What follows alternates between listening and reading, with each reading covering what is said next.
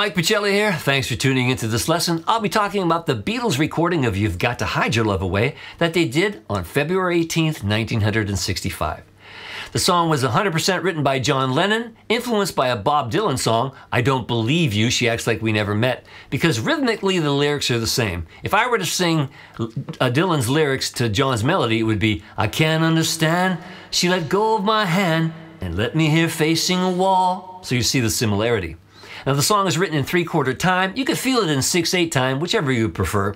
And it was written in Kenwood during December 64 to January 65 when John was trying to write a song every single day. Myth says that John wrote it about Brian Epstein, as the Beatles pronounce it. Their family prefers Epstein. But their manager, Brian, was a known homosexual, and homosexuality was illegal back in Britain in 1965, so Brian would have had to hide his love away. There's also a rumor that John and Brian had an affair while on vacation in Spain, which they adamantly denied. But Beatles biographer Hunter Davies says John Lennon admitted to it off the record. John wasn't a homosexual, but he was wackadoodle enough to try anything once, so who knows. But if you think about it, John was writing songs about himself back in those days. Like he wrote I'm a Loser and Help. And even though he was on top of the world, for some reason he was depressed and insecure. My guess is that he wrote You've Got to Hide Your Love Away about an affair he was having with a woman at the time. So February 18th, they're in the studio. They go in at 3:30. By 5:15, they're completely done with the song. They record live to tape, John on 12-string Framus guitar, George on a nylon 6-string, Paul on bass, and Ringo playing brushes on his snare drum, John singing live. They do 9 takes. Take 9 is the keeper. After they get done, John decides to overdub his vocal again onto track 2. And while he's doing those vocals, he incorrectly sings 2 Foot Small, but decides to leave it in because he thought all the intellectually pretentious would really love it. They also overdubbed Ringo on tambourine, Paul on maracas, and George overdubbed another 12-string part on the choruses. Now, this is the first time where the Beatles requested an outside musician, whose name was Johnny Scott, to play on a track. They had had Andy White play on one version of Love Me Do, but the Beatles hadn't requested. But this time they wanted a flute on the ending, so they got session musician Johnny Scott to come in, who was also a gifted arranger and had a nice jazz career afterwards. And he played a tenor flute live along with the track, and then he overdubbed alto. I don't own a flute, so for my sound alike, you can also do it on a recorder if you play it like let's see.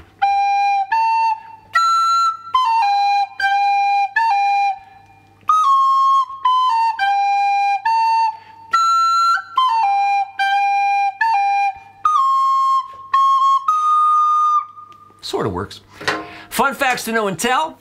John's friend Pete Shotton, who was the washboard player in the Quarrymen, was at the session, and it was his suggestion that John shouts on the hey. So Pete Shotton should get a shout out. When you think about the song, if you think about it in 3/4 time, verse 1 is 18 measures, verse 2 is 20. I believe the chorus would be 16 measures. So it's again a John Lennon composition with, uneven numbered measures, but you still feel a perfect flow. It doesn't sound, odd or forced at all. They mixed it on February 20th. They never played it live because Lennon didn't think it was very commercial, and it was released August 13th on the Help album, on Capitol Records in the United States, and on Parlophone in the UK. So I think that's the backstory. Let's get started.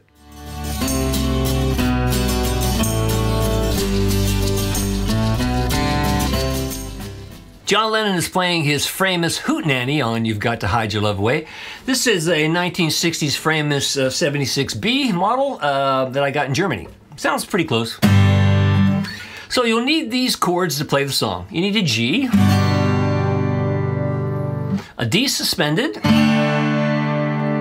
You need some other Ds. You need a regular D. You'll need a D add 9. You'll need an F add 9. You'll need a 4-string C. You're gonna need a 5-string C. And then you'll also need, on the Ds, D over C, which is D over B. D over A. And those are the chords. So again, it's in 3/4 time, or you could feel it in 6/8. But the first two measures in 3/4 are a figure that he only plays at the beginning. So at the very beginning, he plays. I'm going to do this really slow so you can hear it. He goes like. And then on the first measure of the verse, too. That's the only time he plays like that. From then on, he cuts every measure kind of short, like by playing a downstroke, an eighth note, or a quarter note, depending on how you count it on the rest of it. So a verse would be like this, very slowly. If you listen real close, although it's a suspended chord, on the last beat of a measure, John picks up that pinky. It's either to go to the next chord or he purposely went. Now we're to F, add 9. Now on this part, George is going to play a F to an E, so that implies. But John isn't that concerned with this chord. Sometimes he's just strumming through it. It's just going from F to G. But you hear on the record, it sounds. So if you want to make that 4-string C, more power to you. So again, let me do a verse. It's very slow. I try to do the whole thing without talking this time. And here it goes.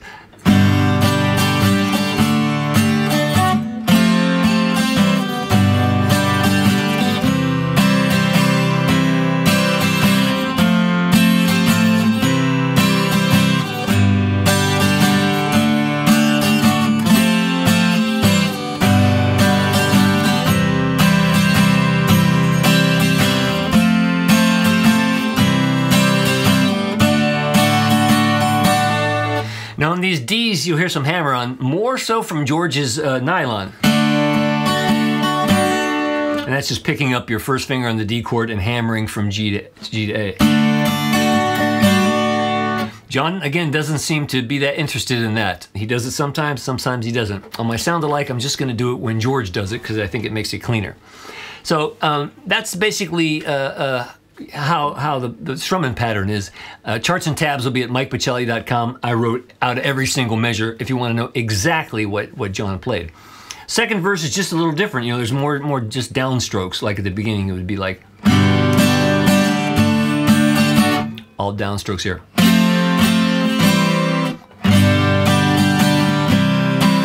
So let me play the second verse slow for you so you can hear it.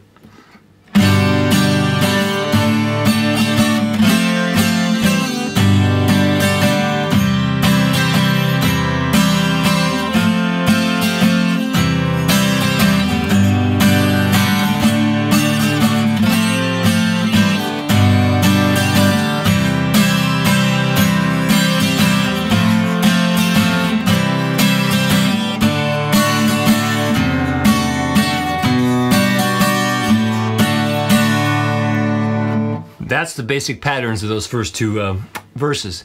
Now, as I'll play it full speed for you, you see how it changes when you get up around, I don't know, 184, 182, something like that. Help me out, Ringo. So that's the tempo there when I'm playing in 6/8. So I'll play the intro and a verse, 2 verses for you. There you go.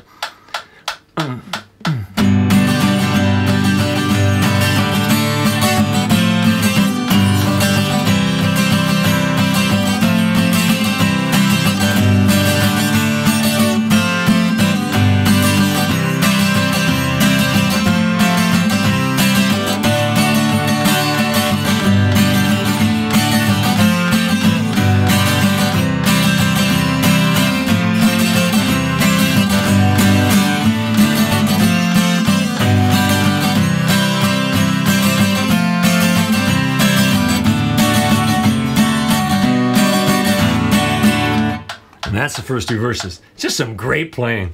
I mean, you know, don't get too hung up on being precise with it because, you know, it was ad-lib. Again, charts and tabs at MikePachelli.com.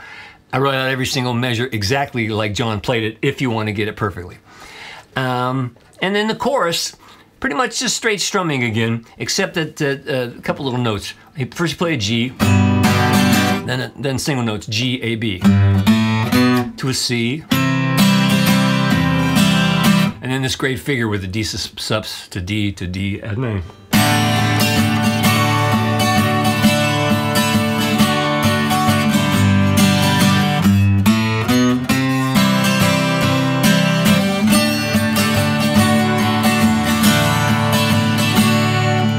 tempo, has a whole different feel. So up to tempo.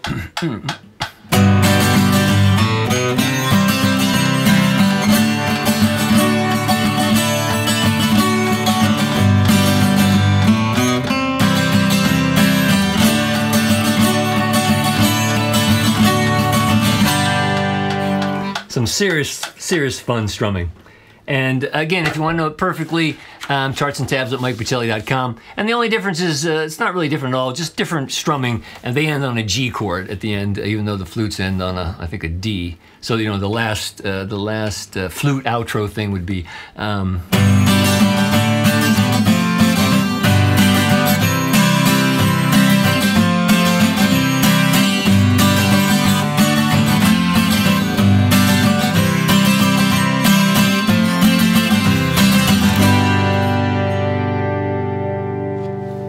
just really fun to play, and now you see how John Lennon did it.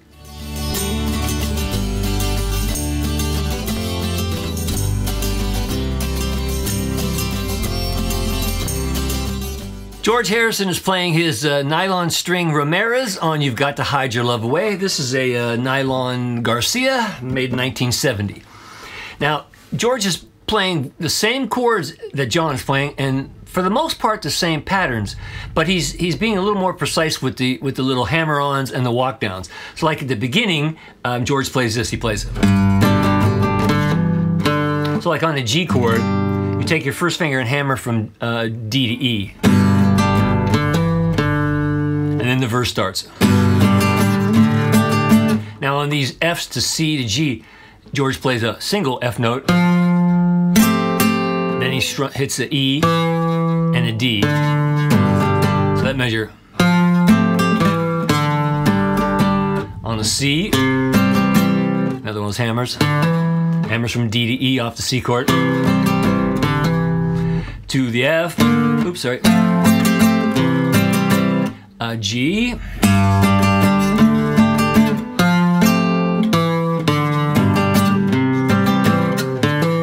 Hammer.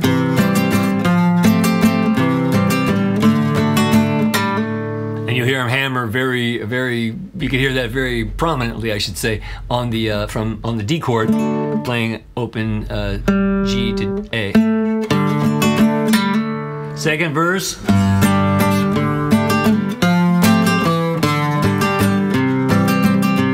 I'm sorry. All right, another hammer.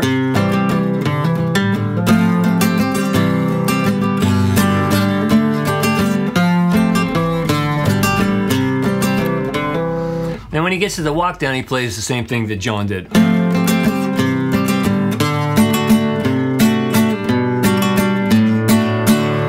So let me do that for you in tempo so you can see how it feels in tempo. All right, 1, 2, 3.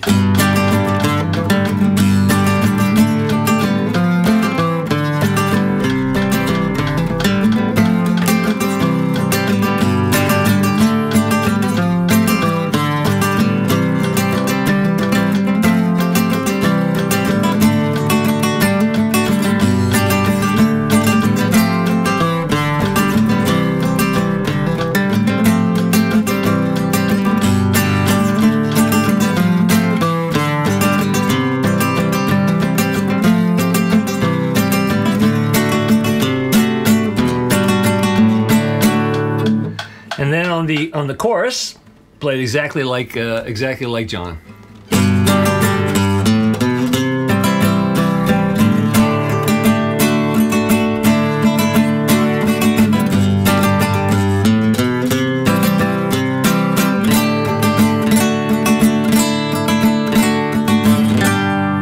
Again, charts and tabs at MikePachelli.com. I wrote out every single verse, measure, I should say, of what George played. And again, on the end, you know, just ending on a G chord. So the last bit of George's nylon, where the flute's playing, it's just 3, 4.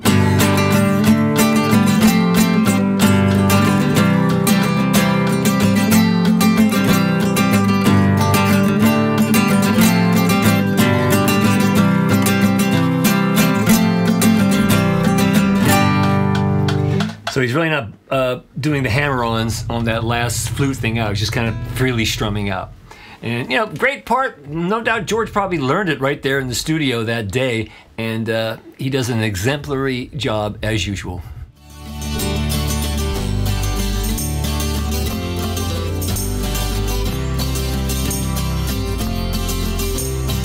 George Harrison overdubbed another 12-string part on the choruses. Now, in order to do that, you'll have to tune your E string down to a D. There's a good possibility, I should have mentioned this earlier, that Lennon's guitar was tuned down a whole step too, and he capoed at the 2nd fret to play this song because the strings really sound loose on John's part. But I was a little too lazy to do that because it's just a bear keeping these 12 strings in tune. But anyhow, when you tune down your 6th string to D for George's part on the chorus, you play this. I'll play it very slow.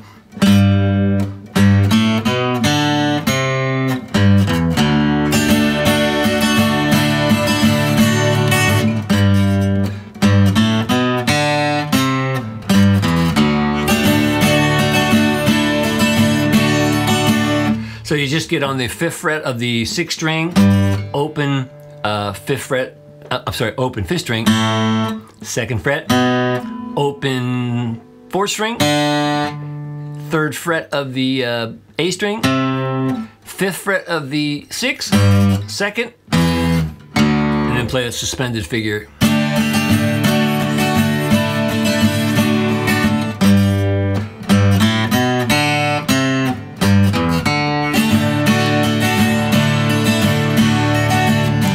Just such a nice addition, right? And in time, let's do it in time.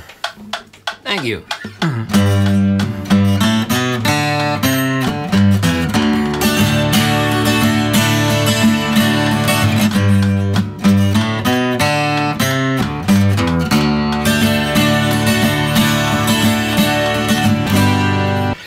Thank you, Ringo. Once again, George Harrison just shines through with an absolute perfect part. 1, 2, 3, 4, 5. Here I stand, head in hand, turn my face to the wall. If she's gone, I can't go on, feeling 2 foot small. Everywhere people stare, each and every day. I can see them laugh at me, and I hear them say,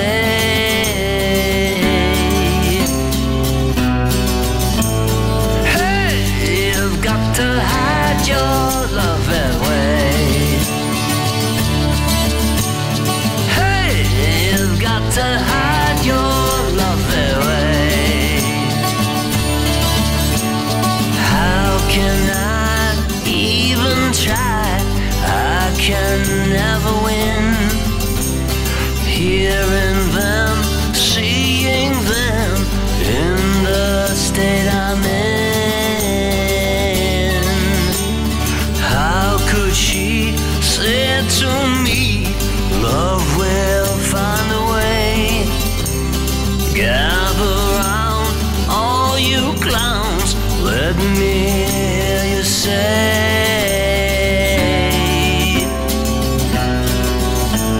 hey, you've got to hide your love away.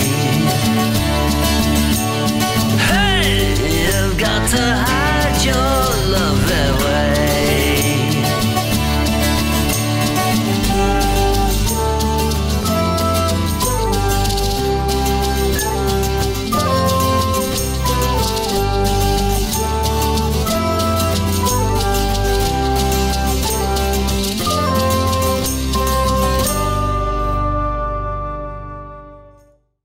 Well, I hope you enjoyed that, and I suggest you learn all the parts, play along with my sound alike, and you'll get it just like the Beatles. If you'd like to drop me a line, do so at MikePachelli.com. That's where the charts and tabs for all my video lessons are available for you to download. And if you would be so kind, please subscribe to this channel. And most importantly, have fun when playing these old songs, because that's what playing the guitar should be all about. I'm Mike Pachelli. Until next time, thanks for hanging out with me.